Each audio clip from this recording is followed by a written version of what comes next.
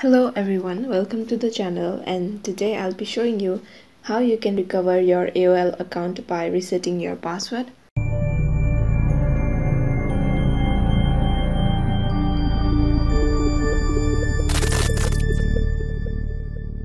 The next thing that I'm gonna do is try to log in or join.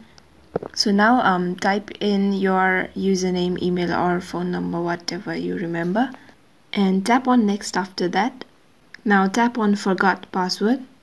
So now it says that you will be sent a code to your phone number that you used while creating your account, and make sure you have the access to your phone number that you used while you created the account, and go ahead and tap on yes, send me a code, and wait for a few seconds. So I've received a message and I've received a code there. I'll just go ahead and type in the code.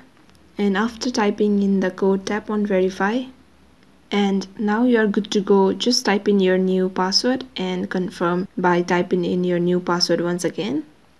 And after you finish typing in your password, tap on continue, and there you go. That is how you basically recover your account by resetting the password.